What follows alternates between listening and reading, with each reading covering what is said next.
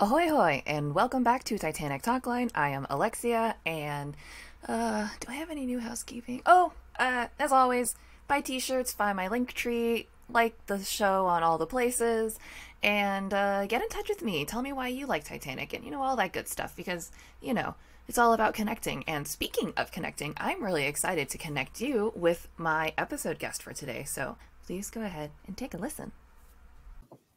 I mean, if anyone needs to be edited, it's probably me.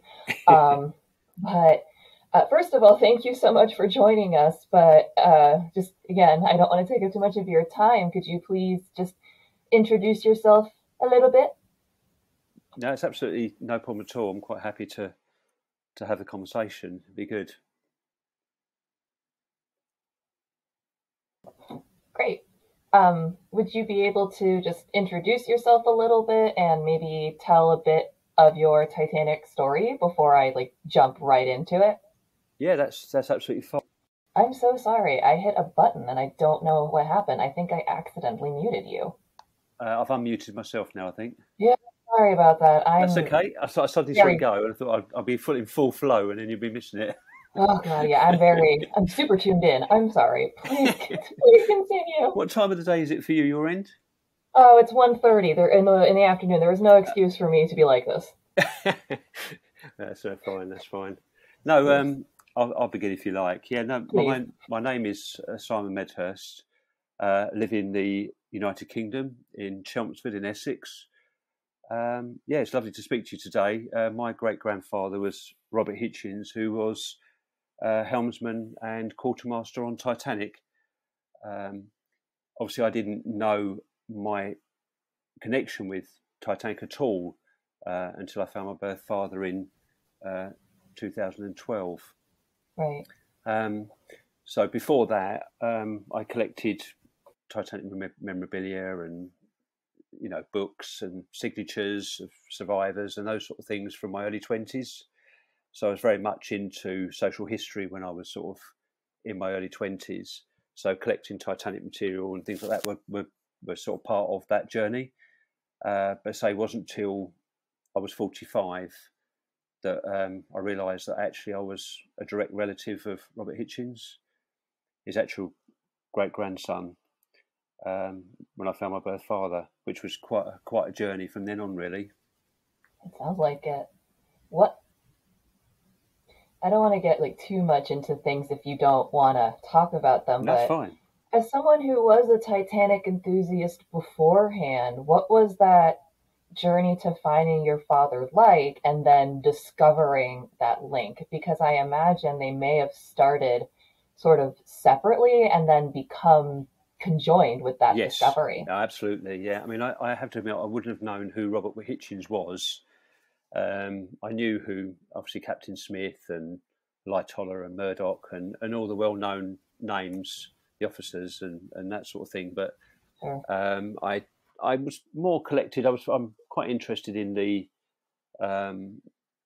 story of the Titanic. So those involved on board and those sort of things. So those things fascinated me. And I say I've collected Melvina Dean's signature and a few others, Eva Hart, and I found that quite fascinating. And then, so then I think it was at that point that I managed to find who my birth father was. And then it was complete shock, because I think it was my sort of brother and sister-in-law that come up to me and sort of phoned me up and said, "We think you know who your birth father is. That he's actually connected to someone on Titanic." Wow. And it was a bit of a, well, if you can sort of imagine that sort of, after collecting and being involved in Titanic, and then all of a sudden you're a direct relative. And there was a picture that I had grown up with, really, which was a picture of my nan, which my mum always used to say, "Oh, that's your real nan." Mm-hmm. And so I had this picture that I grew up with, which was of her holding me as a baby. Aww. And it wasn't until I found my birth father, I said, "Oh yeah, I took that picture. That's Robert's daughter." Wow. So all of a sudden, it was sort of that mind blown moment of realization that that there I was as a baby being held by Robert's daughter, and that I was actually his great grandson. And it was like almost unbelievable. Really, it was a real journey. There's a lot more to the story really than that, but that was really the basics of it. But then it gave me that thought. Actually, I would like to know more about Robert. Mm-hmm. So that was really my journey from 2012, which was exactly 100 years. That I then started that journey really, which was to find more about Robert and to have more of a connection with the Titanic story, and then to maybe promote it more. Mm-hmm. Which is funny because when I first sort of found out, I thought there was hardly anybody on the internet that was really sort of, I don't know, doing anything Titanic-y. That's what I thought. So that's why I set up the Titanic Memorabilia Facebook group, and that went really well, and then it just sort of exploded really, and then I realised there were a few other groups on there about Titanic as well. So yeah, up to that point, I hadn't really even thought there was such an interest in Titanic. I do now, right? But I didn't then. Yeah, it's a very robust community, not just online, but when you think about the sheer volume of things that people are still creating, yes, it's incredible. But when you started looking into his life, I know a little bit about his life because I talked to Sally Ann Nilsson a couple weeks ago. Yes. Right. She's wonderful. Yes. That was an absolutely fascinating conversation. But one of the things that was sort of highlighted in that conversation to me was the perception of blame that followed him. Yes. And I imagine that's something that, I mean, he did never recover from that. No, I mean, he really did suffer all his life. I mean, having to struggle with, post-traumatic stress disorder really, and having all of those issues after Titanic, did sort of take that journey with him really. The one thing I think I found most of all, which was most fascinating, was that his journey on ships never stopped. Once he left Titanic, he continued as a quartermaster. So he travelled on numerous ships after Titanic. Never as big as Titanic, but he continued on with loads of shot. And I've sort of been searching his journey really, and it's phenomenal. I thought that when you went on a ship, you might be on there sort of all your life sort of thing, but no, they would be on for 6 months or whatever, and then they would go on to another one. So yeah, I also assumed, maybe because I'm just not smart enough to think about it, but I assumed it was more like captaincy, where it was sort of semi-permanent. Once you were the insert rank here on a ship, you were that. That's what I pictured. I was like, once you are the quartermaster of Titanic, that is it. And if you leave this ship, you will die. Yes. Now, I have to admit, I did think the same. And it wasn't until I actually started going through the records of the ships that Robert was on that I realised actually he was constantly on ships after that. A whole list of ships that he travelled on for a semi, for, I don't know, as I say, a few months, and then would go on to the next ship. He'd go to one port, then get another ship and come, he'd be a second mate, he'd be a quartermaster, able seaman. He went through all these ships, but he, I think maybe we think that after Titanic, he would have been a Jonah and that would have been pretty much it. Nobody would want him after that. But actually, there was never that stigma afterwards. He continued on as normal. Because there was no blame to him. It's because he was at the helm didn't make him responsible for the fact that Titanic hit that iceberg. Exactly. I think it's unfair to put the blame on any one person. Yeah, I mean, Sally Nielsen is excellent on the life of Robert Hichens. She's had a lifelong knowledge of Robert, and I would recommend her book for definitely for understanding his life and that journey he had.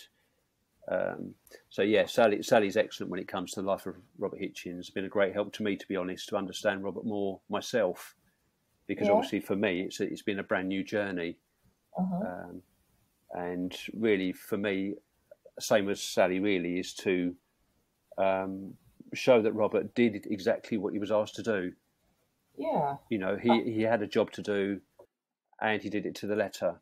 You know, I think that maybe, there's a lot of tendency for people, and I do this too, to sort of speculate about things. yes, But when you break it down to what happened, it was a literal ship in the night with two young men high up in the air, in the cold, squinting to see in the darkness. yes. And as soon as they do what they're supposed to do. And so that's not their fault. They didn't put the iceberg there. No, exactly it. Murdoch didn't pause for 10 minutes to check the time and read a magazine. He reacted immediately, gave an order to Hichens, who also did not stop to tie his shoes. He immediately started going. Everyone did what was within their capacity. And I believe that when you look back, sometimes it's easy to say you should have, and that's where that blame starts to come from. I think with where Robert was, there wasn't a view outside. It's not like a car, right, or a plane. You know, the blinds are drawn. His focus is totally on the compass. That's all he's got to do. That's his main job, is to keep an eye on the compass and to follow those orders. There was nothing else for him to do. Right. And so it wasn't as if he was sort of, we could look out the window and think, there's an iceberg.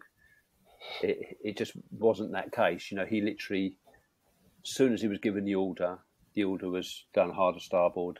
And that's it, really, isn't it? It's easy to try, and I suppose someone always likes to think of a scapegoat or someone to blame. Right. But, that night, there was a culmination of different things that came together to cause the disaster. Was it going too fast? Maybe. Could it have gone a little lower rather than where it was? It did go a little lower anyway, I think, but just the fact it could have gone a bit lower. But there's a lot of things there. The fact that it was delayed in its sort of setting off. There's a whole list of things there. Yeah, at the end of the day, it's just sad what happened. But one thing that I didn't understand was that he couldn't see outside, because I remember, for example, watching the Cameron film. Yes. And the way that they cut back and forth. I mean, it's a movie, so of course there's a lot of sets and camera angles. Yes. And they can't show everything all at once. But in the way there would often be cutbacks between the bow and right outside of the bridge, it, as a small child, gave me the impression that Hichens could see outside. Yes. And it's because it's also never explicitly stated. I mean, why would you have to state it? But it's one of those things where they don't really make it clear. It's like you can't see. I mean, you've got to remember he was in the wheelhouse, and there was a navigation bridge in front of him. Yep. So it's not just like a sheet of glass and there it is. So and I think if you a very good thing to read, probably for anybody who's interested in Titanic, is to actually read the inquiry, especially probably the British inquiry, which gives the whole story of Robert Hichens in there, because he's one of those who were interviewed by the Attorney General anyway. Right. So you can always see that online and see the British and American inquiry, which is, for me, is quite a special thing, because Robert's interviewed. It's almost as if you can hear his voice. Right. So, which does give you a little bit, he's able to actually say what happened, and also to, I suppose, bat off anything that was said against him as well. Any accusations that might have been sort of thrown towards him, he was able to say, look, actually, this is what happened. What was it like for you after you discovered your relationship and then connected with Sally? Because not in the same boat necessarily, but you're of the same sort of generation Yes. away, Yes. but having different relationships. What was it like to connect with her? Probably I had her book before I met her. So I was able to sort of read the book and learn a bit about Robert himself, because she's done an awful lot of detective work. You know, she's been and seen the family and got information, which was brilliant, because that saved me a lot of problems. Because it was like giving a ready-made family history for me. So yes, I mean, Sally's lovely. I've met her now a few times, so we don't probably get as much of contact as we'd like, probably, but as cousins, it's a good thing, because it just means that I have the information that probably I'd have had to search for years to find, but already there for me, which was really, really good, and I'm very, very thankful to her, really, for all the work she's done. I think partly to show that Robert was a real person, and that he wasn't guilty of anything. Yeah. You know, so yes, he wasn't. I think the one thing is probably important is to realise he wasn't perfect. Sure. He was a sailor, and I've no doubt he had some choice words to say now and again. But he did do exactly what he was asked to do. And I think that's the important thing. Even with the lifeboat, you know, he was a mile away. You know, you've got to remember that he left the ship at 1 o'clock. So he was well out before the ship went down. So it wasn't as if he was literally just around the corner. He was a good distance away. You know, so there was, you know, I think he would say it would be impossible. I think he said it was too far away. And after the lights went out, he wouldn't have known which direction to steer anyway. And I think if we were all in that situation where we have to make a decision, you know, I remember speaking to David Haseman, who was Edith Haseman's son, and he'd spent a lot of his life as a quartermaster himself, which was quite fascinating, really, because he said there was a few things that you had to be aware of, that if the ship was sinking, or, you know, what were certain things that you needed to do to make sure you were well away from the ship. Sure. And he really gave three things, and that was: one, the suction of the ship going down. Right. Secondly, items being thrown overboard. So you had things like deck chairs, and anything that wasn't fixed down would have been thrown over. So you had to make sure your lifeboat was well away, so you didn't get showered with those sort of things. That didn't even occur to me. Yeah, and then the third thing he said was being swamped, and then you have no lives saved at all. Yeah. You know, so if you're a little lifeboat with 100 people trying to get on board, then no one's saved. Yeah.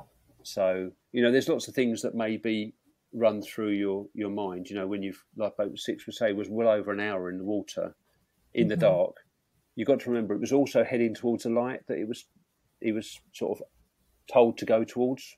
You know, that it was told, there's a light, go to the light. Once you've reached whatever that light is, whatever ship that is, offload the passengers and come back and get more. Right. So that was really the aim of a few of them. It wasn't just Robert. There was a few lifeboats that were told exactly the same thing, to go to that light. So, you know, if we were in charge of a lifeboat, would we have made the right decision? I don't know. I don't either. And I think everyone likes to think they'd be Cameron's Lowe, who, you know, he's like, right, gotta go back, moving it around, get it together, we have lives to save. Yeah. I love to think, because I'm also one of those kinds of people that gets involved in things. So I like to think I might be that person who's like, no, I'm going to go back and I'm going to rescue people and it's going to work. and then we'd all die. Yeah. That seems like something that would happen to me. Not because I think I'm Superwoman and can do everything, but just Yeah. because I think I'd be panicking more, less smug and more, we have to help. We have to help. Somebody do something. Yeah. And I think, you know, I was speaking to Edith, Margaret Brown's great-granddaughter, Helen Bessinger, and she was of that same mind, probably, that she would have gone back. But she also said, was Robert wrong? And I think she would say, no, he wasn't wrong. He did what he felt was the right thing to do at the time. Would she have done something differently? Maybe.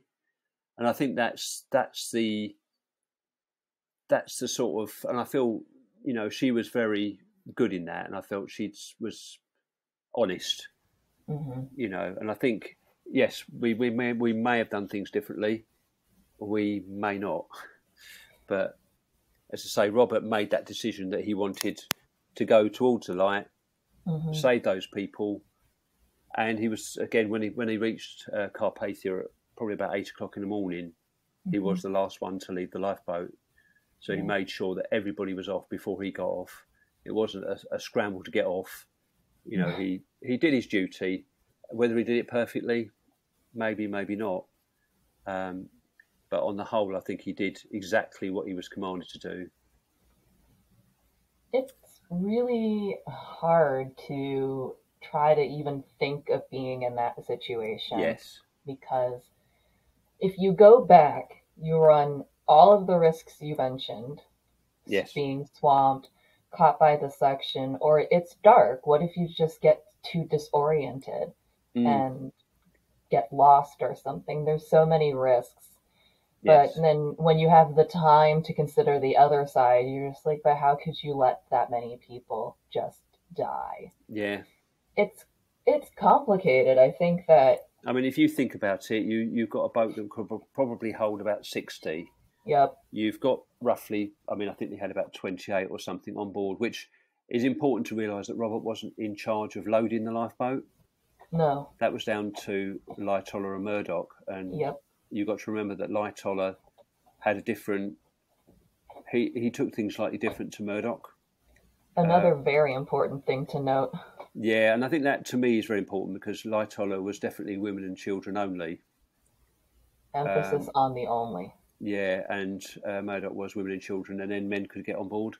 So, you know, with the Lifeboat 6, that was not Robert's decision to fill. Right. All he was to do was to be in charge of the lifeboat. Right. Not the filling of it. So very often it will be, oh, Robert only had 28 people. Why did he only let that amount of people on? Wasn't his decision. So I think that's quite, in my mind, that's quite important because he was in charge of the lifeboat, but he wasn't in charge of the loading of the lifeboat. That was down to Lightoller at that point. Right. He was part of the larger formation. Yes. I think, I mean, one other thing probably that's probably on a lot of people's minds is the scene on the film Titanic with Robert shouting and doing all sorts of things, which, you know, you have the comment that would say, look, you know, shut that hole in your face sort of idea. For anyone who doesn't remember, in the film, Molly Brown is arguing their lifeboat should go back. And the sailor, who is not outrightly named, is Robert Hichens, and he tells her, we can't go back, we'll get swamped, and there will be room for one more on this boat if you don't shut that hole in your face. Yeah, and that was said on Lifeboat 8. Yep. So that was Seaman Jones, who was in charge of that boat. So I can understand why James Cameron did probably decide that he would culminate all the lifeboats into one. The problem is he would have been better off being more generic. Yeah. Rather than maybe using Robert as that all-compassing problem, if you like. It's the same way that myself and a few people criticize his treatment of Murdoch in the Yes, fictional world, absolutely. where it's like that is an intriguing plot line, but firstly, it goes against everything I've ever learned about his character to accept a bribe. Yes. And secondly, I mean, not even this. The bribe was the worst part to me, whereas that I was just like, come on, man, Yeah. really? You gotta take him down with the ship? Yeah. I mean, um, I think I was. I mean, I have to admit, I've watched the film once. That might That's fair. shock you, really. Um, I've watched that film once because I felt that the film itself is phenomenal. The actual Hmm. way it's been filmed. Sure. Um, I think the Jack and Rose thing. I know it's a lot of people like that and what have you. I think it probably misrepresents a bit of the story because they Sure. didn't exist, which is a little bit. I know I've spent time doing. I do quite a few school talks, Hmm. um, and very often the question comes to me: did they ever find the necklace? Um, so, in that sense, it it has a little bit of that sort of side to it. But on the whole, I think the film Titanic has opened a whole new generation to the story of Yeah. Titanic. So, in that sense, I'm not going to be too harsh on the film. Um, my favourite film, I think, is A Night to Remember, which is the film that I much Right. prefer and enjoy watching. I Um, have to admit, I haven't seen it oh yet. no! I know. Oh, you should I be have. ashamed of yourself. I am, and I am because I haven't brought it up on any episode so far. Yeah, But I when think I was, anybody yeah. who's loves Titanic needs to watch A Night to Remember. It's Hmm. again, it's not a perfect film, but I think because there was survivors that were involved in the production, you know, they were there to help Yeah. with the making of the film. There's a bit, probably a little bit more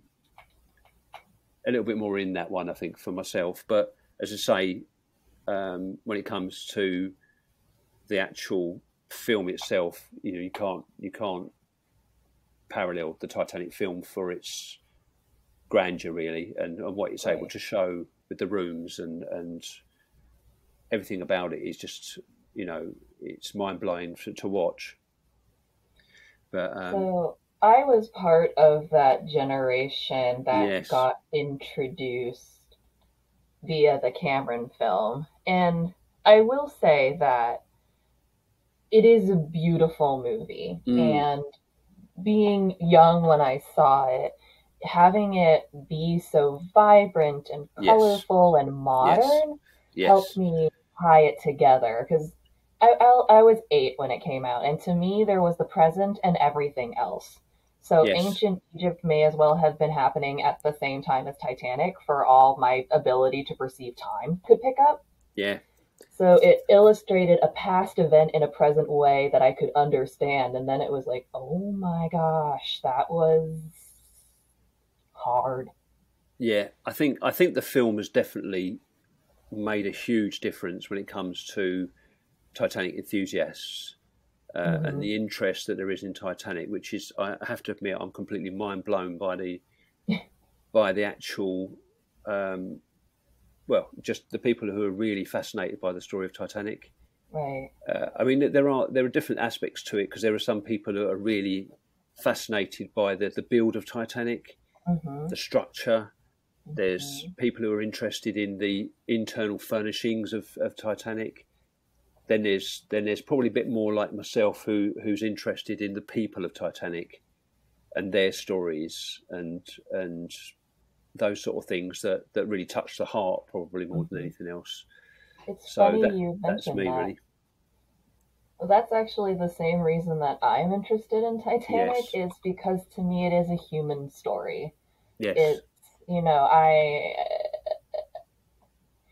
I think that the recovered plates and saucers and spoons and forks are fascinating and interesting. mm, But the most heartbreaking thing to me is that at the bottom of the ocean are people's whole lives. There were wedding gowns down there. mm, There were life savings, things for children, people going to funerals. There were Yes. people whose lives and legacies disappeared. And I'm curious about those people because they were real people. And Yes.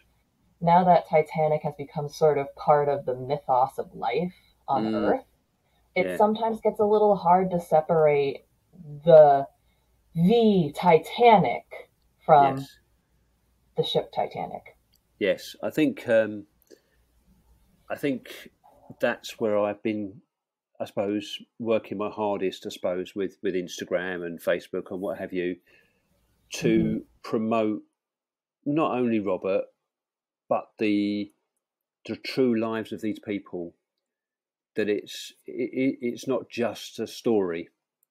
There's more behind the story of Titanic, so that people maybe sort of when they're looking at the story of Titanic get touched by it Mm-hmm. rather than just a head knowledge of the story and that, but actually think there were these people, they were on board. Only 712 survived. Right. Out of all those people, only 712 survived, and for me to be a relative of one of those that actually survived is, in my mind, is phenomenal because um, I have to realise that there's families, great grandchildren, whose great grandparents didn't survive, Right. so they haven't got that history. It's a dark history in some ways.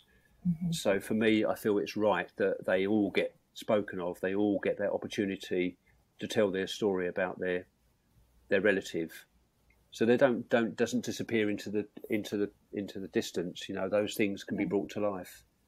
Yeah, it reminded me of when I was first setting up, excuse me, these interviews. I was suggested to reach out to Angelica Harris. Yes. Yeah, and I didn't know who she was at the time, but I was like, hey, I'll talk to anyone. I will. And I reached out to her, and she mentioned, she was related to the Braccio brothers, and I made a personal effort to not look them up, which Yes. did make me go into that interview knowing nothing. But it was, in my mind, I wanted to learn about her uncles Mm. from her. Yes. Yes. I agree. And for me, it was the same with Sally Nielsen's book. Hmm. Reading the book was for me that massive eye opener. Hmm. And like you listening to Angelica's story there, it brings things to life, doesn't it? Yeah. And each person has their own story. Each person has that personal knowledge of this person. Their day to day life. Robert's Robert's love for his wife. Hmm. You know, he had a deep love for his wife, um, and when she died in Hmm. 1940, he died the same year. She died in the March, and he died in the September of the same year. Hmm. Um, and it's that connection to realise that these people, I believe they died almost of a broken heart because he loved her Yeah. so much, and Yeah. then to lose her in the March, and then for him to die in the September of the same year, off the coast of Aberdeen on an English trader on the English trader. Hmm. So there's lots of true life stories there, isn't there? Those little stories that maybe are only brought out by maybe family members, relatives that can just give that little bit of, um, I Sweetness suppose, a to bit a of story. life to the person. Yes, because I think one of the last things Angelica told me was about a photograph taken of the brothers. Yes, And one is wearing a bow tie, I believe, and the other has a silk rose. And yes, she said that their mother made those for them and said, if you get your picture taken or when you feel, happy, put one of them on, remember your mother. And yes, they got their photo taken wearing those two little things from home. yes, yeah, And that's a really like personal little story. yes. I mean, for me, Robert didn't have any belongings, as far as I know, that were ever kept, because he really was buried in a pauper's grave in Aberdeen. Anybody wants to go there is actually a gravestone now, which I managed to get put in, which was in 2019. I managed to get a gravestone put there for Robert, but it was like a communal grave, really, with another person who wasn't connected to Titanic, but they were just buried in the same place. Right. So that was sort of nice to be able to get that done. But with Robert, the only thing that ever was passed down was a tray. Sounds a bit of a strange thing, but he had a tray that he used to carry around with him on all his trips when he would have disappeared, and then he would come home, and then eventually this tray was given to my great-grandmother, and then that was passed to my father, who then's given it to me. So it's a tray with a map of the world on it, which is quite special because it's the only thing really that, as a family, that we know of that Robert ever owned or has been kept by him till the end. If you can hear me, I can no longer hear you. Sorry?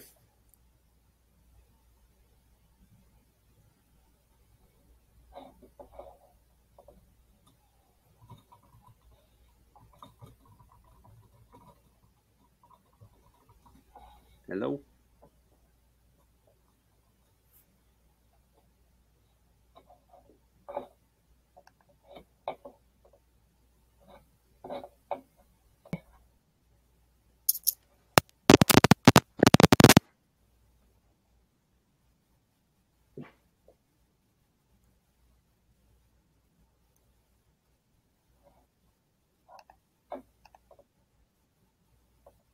Hello?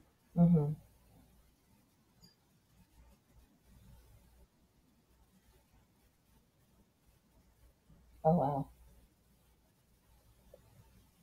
No, that's fine. Yeah, we just say the tray is the only thing that Robert passed down the family, really, that now I possess, which, I say, it's got a map of the world in it. I don't personally have a connection to the Titanic, it's just something that so all of my connections are sort of second and as far as I know, third that's found. literally, Or as an item, is the only thing. I have a few letters of his that he wrote, I can and things like that, which is I quite imagine special it's as very, well. But, very special to feel that it's having that connection with to real know life that people, there really. was a person that carried this tray or pocket watch or whistle with them everywhere, and now it's with you.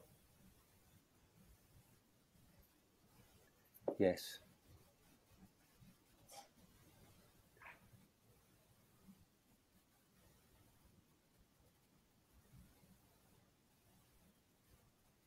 Mm.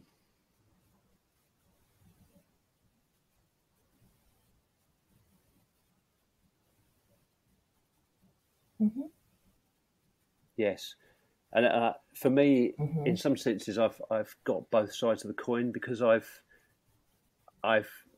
grew up with not having a connection with Titanic, so I'm in the same boat, if you like, as everybody else to start with.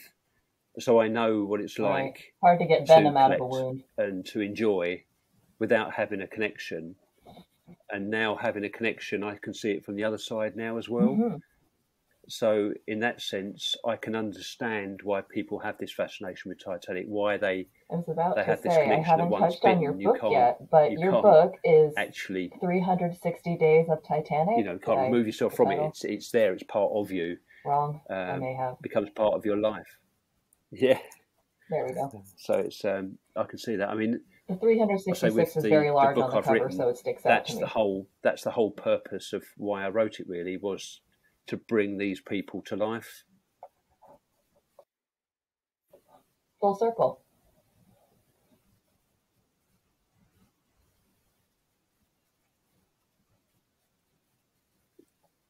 Yes, Titanic Day by Day, 366 days with the Titanic, yes. Oh. Yeah, that's right. It's, I mean, some people say, why have 366 days, not 365? But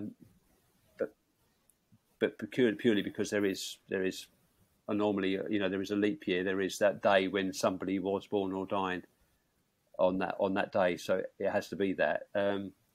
Interestingly, 1912 was a leap year as well. Interestingly, just out of a, not that it matters too much in that sense, but that was as well. But yeah, I mean, the book for me was a labour of love.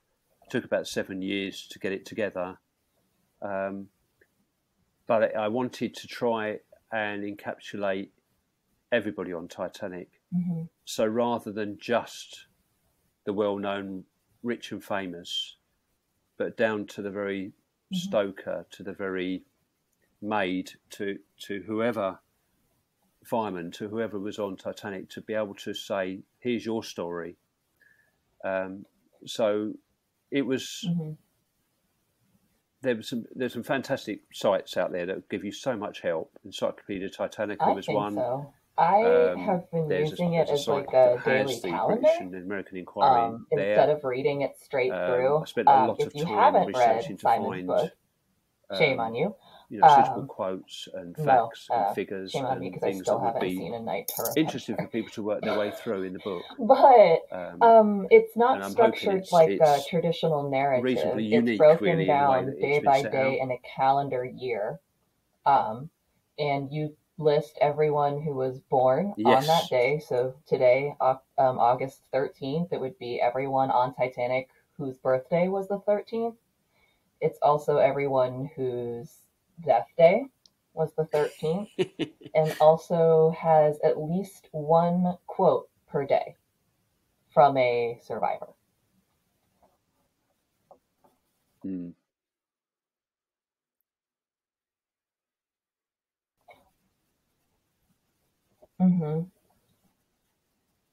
Right.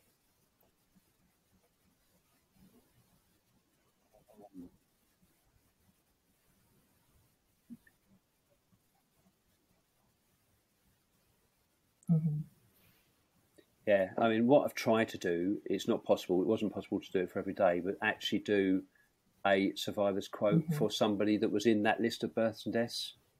It doesn't always work out that way. I tried my hardest, but it wasn't possible to do it to all of them. But I tried as hard as I could to make sure that could be done. But still, if I wasn't able to do that, then I still would try and put a quote or things like that in it. But I wanted to bring these people alive, really, to give some, to what it would be like that night, what different people saw that night, what different people thought that night. And that was really where I went with that one. As you say, the idea was to make it as easy to read as possible, so that it was for anybody, right? So that you don't feel like you've got to pick up and read pages and pages. You could you literally just pick a page and say, right, today's date. I'll just look at today's date, and that's it, like you say yourself. And that was really the idea of it, so that it could be on the table. You pick it up, you just look at one day, and then you can put it down again. It wasn't designed necessarily that you just literally read your way through it from beginning to end. I know somebody who's done that. Yeah. So it's very brave of them to do it, but they've done it, gone through the whole lot in it's a on few my cities. couch, So, and in the morning when I'm putting my shoes on to really take my dog out, just to really before I do, learn a little bit about the different people on board, really, and learn a little bit. I know that I thought of school teachers, I thought of people who aren't necessarily very good at reading, but just enough to help. I think if I read it just end to end, it would be too much to process at once because it isn't a narrative. There's no filler. It's the facts, and I feel if I personally read it just like that, and I think that's I would forget really what you're doing there. Is it what I wouldn't was matter. I wouldn't remember quotes. It would be too much. Encouragement. So I like taking it in this bite-sized way to be like, okay, I can deal with 8 names today. Yes.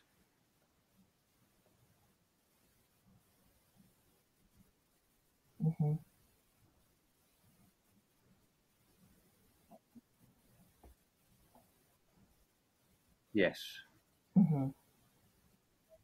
Yes. Yes. Hmm. Yes.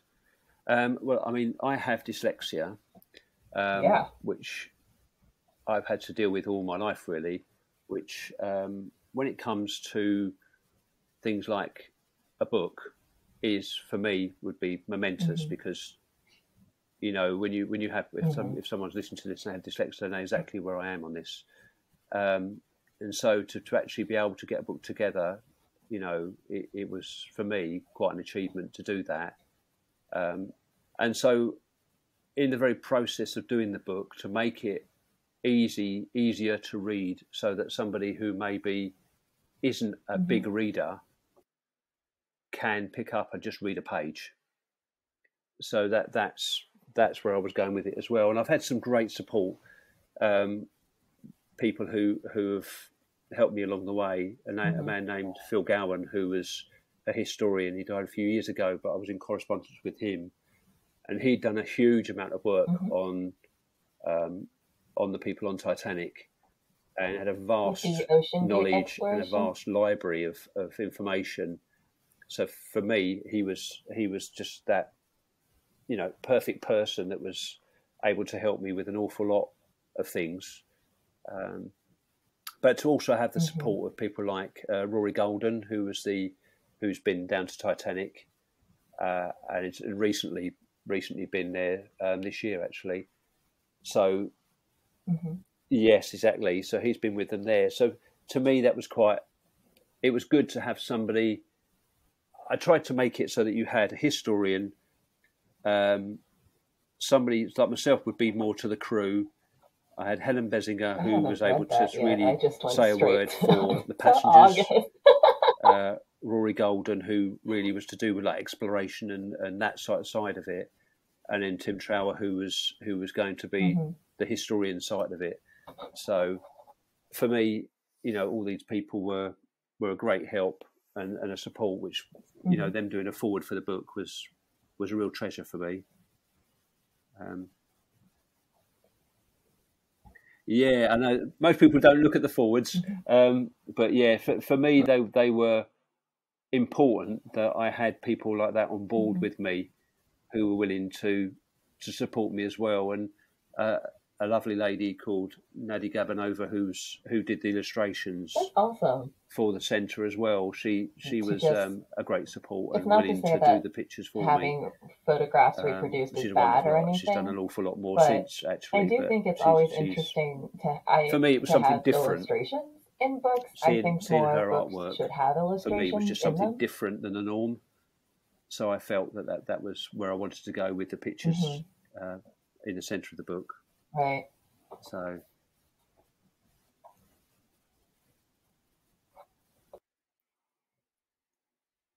Wow. yeah, Yeah, the actual, wow. Thank you. yes, I think you get lots of books that have lots of pictures, and they're pictures we all see over and over and over again. So I felt let's just go completely different. Rory Golden gave me, the picture that he took, which is on the Hmm. book itself, on the back.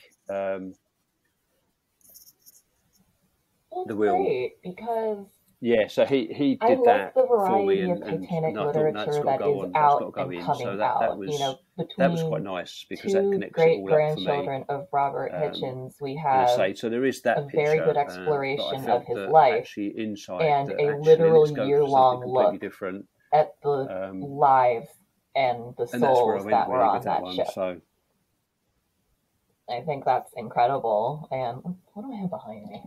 Oops. I have a time travel Titanic fiction book behind me. I also have Violet Jessup's book. There's so much to learn.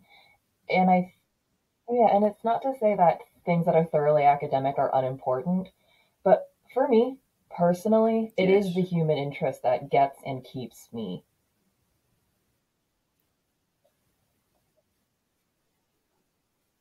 Hmm. right, yes, Yes, there is.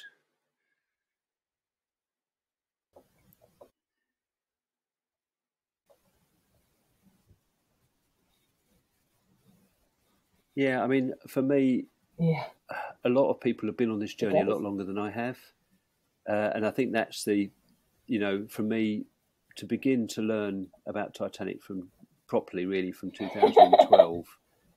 I really am at the beginning of my journey. I never realised really how much information, how many stories there are, how much, just the mind-bogglingness of it, Mhm. if that makes sense. Um, I and just got off a call with Mark Turns. people come up to me and say, "Oh, you're a bit of a historian." I think not nowhere near. I'm Yeah, literally, I feel like a baby when it comes to the Titanic information.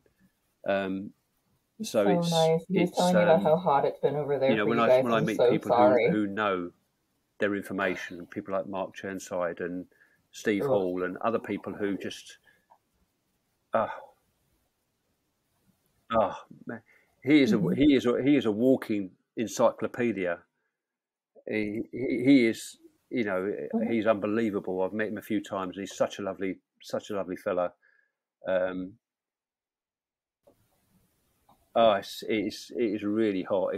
I've got a fan blowing at me now at the moment. It's that hot for us, I'm glad for that, but yes, though, no, I because think this is the exact kind the of knowledge knowledge. I I mean, want to seek I do the out. Instagram, It's important which for that me was an those opportunity stories just to be told, put not things just the out there, just little people bits whose and pieces, little names get snippets bandied about in for the people press to all the enjoy. time, but Um, I want to know so I hope about people the do enjoy that crew as well. and So the it's other sort of passengers, people working at those whose things stories just have very much been to help silenced. people learn a bit Part of more.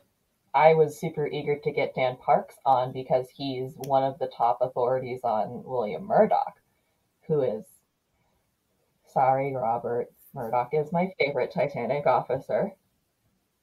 But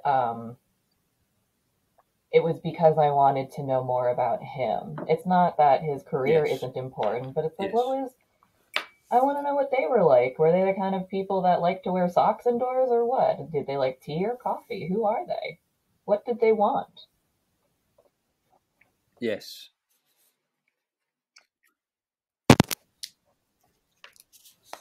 yes, Yes. Oh, good. yes,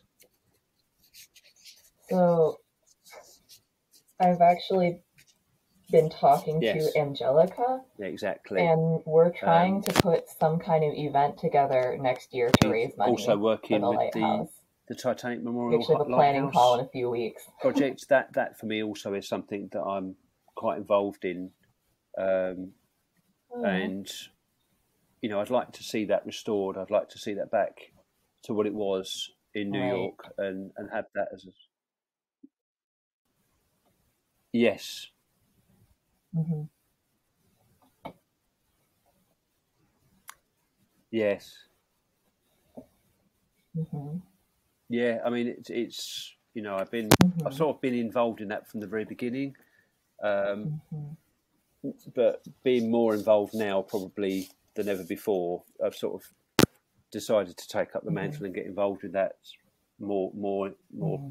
personally, more involved in it to get that, because Margaret Brown was the one that set that up, and she was on Yeah. Lifeboat 6. Our hope is to plan. My great grandfather was on Lifeboat No 6, firm so details and yet. So having sorry, two everyone. relatives that, But to a certain extent, the overall maybe plan didn't is to see eye have to eye at some the sort time, of convention now can see eye to eye. of which all proceeds would So go having to having the us together, lighthouse. being able to work And together that's one on of my that, big hopes too. As soon as um, I found I out think would about be a it, that great they were benefit. raising I money, hope towards that, I get think that in our restored interview, and I just back where kind it of should be. jokingly floated the idea of like, oh, I'll come up and help out with stuff. She was like, yeah, yeah, I'll email you. I was like, oh, okay. Yes, But I'm not mad about that. I think that these are important. It's like here in DC, we do have a yes, Titanic memorial, but I'm sorry, it's not that yes, good. Um, yes, yeah. What? I'll send you a life belt.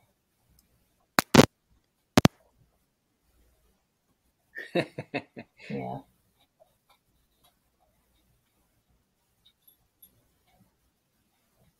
Maybe if we give you enough notice, maybe we the could only get you thing out my here for problem is whenever this for thing is me personally happening. is being in the UK.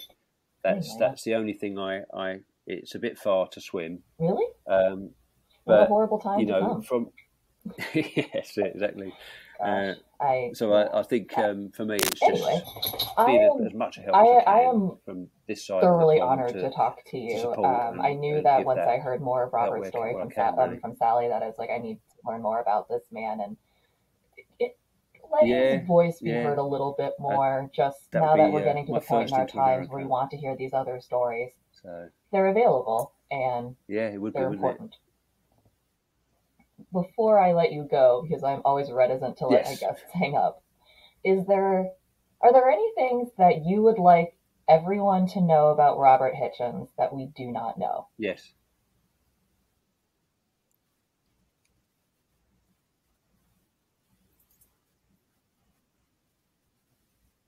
He did. Yes. Mm-hmm. Yeah. Mm-hmm.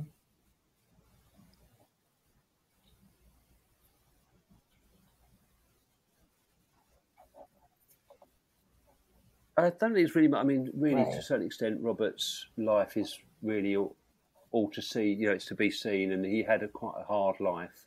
Yeah. But I think the fact that he was a family man, he loved his wife, he loved his children, Yeah. and though he suffered, I don't think because of guilt Mm-hmm. particularly, because I think he did what he was supposed to do.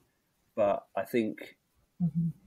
just remembering that Oh, what should it he have had been? a I heart, don't know. he had a desire I for will. his family and his loved ones, and I think for me that comes Huh, out okay, quite I'll have to strongly. look at. I Really. mean, again, I'm from America. So as a relative, in the films he's shown as quite harsh and quite, you know, Mm-hmm. he was from Cornwall as well, so his accent's not right either. But we'll go Mm-hmm. apart from the accent.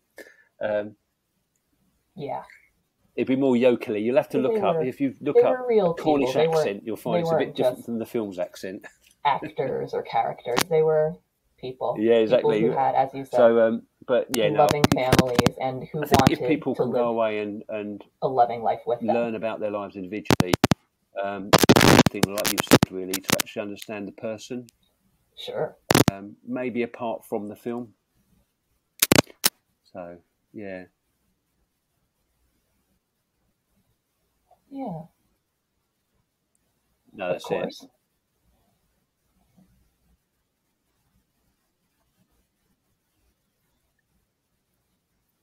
Yeah, as if for me And the book I'm would no have been one for to me be doing the giving book out would have been thanks, easy but just to as have done another someone Robert who is Hichens book. interested in that, I do want to say thank you because it is And an excellent I resource just to right from the truly beginning decided understand that was not what I how wanted to many do. I actually people wanted everybody's there story to be were. told. So yes, Robert's in there, Well, and there's quotes from Simon, Robert, but thank you I wanted so everybody to much be for coming quoted in on. there As soon that as I could be started reading your quoted book, I from was like, I all walks of absolutely made the life, right all choice types of in person. basically demanding this man come back to me. And so, But again, thank you so much for coming on, for talking about your story, and Robert, just thank you. yeah, definitely. I really appreciate you having me on. I've really enjoyed it.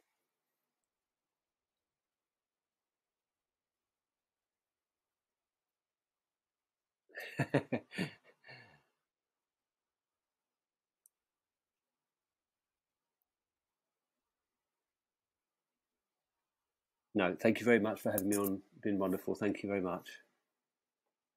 I want to thank Simon again so much for his time. That was an amazing interview, and you should get in touch with him. You can find Simon on Instagram at Titanic_memorabilia.